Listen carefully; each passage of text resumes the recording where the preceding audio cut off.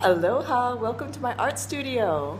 A lot of people ask me what a commission entails. You want a portrait of you or you and your family.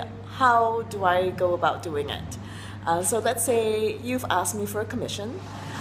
We meet up once to discuss what kind of portrait it's going to be. Is it a family portrait? Is it a individual portrait? What are you going to be wearing?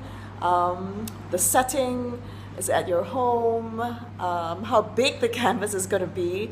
It's got to fit in your home, so we got to discuss the size of the canvas. So after that initial meeting, we arrange for a photo shoot. And this photo shoot is for reference only.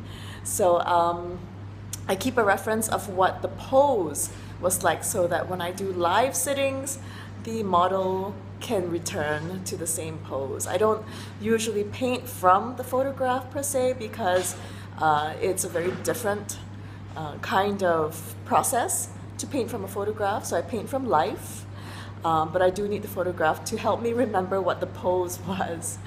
And then you start with a blank canvas, which is like the one you see behind me.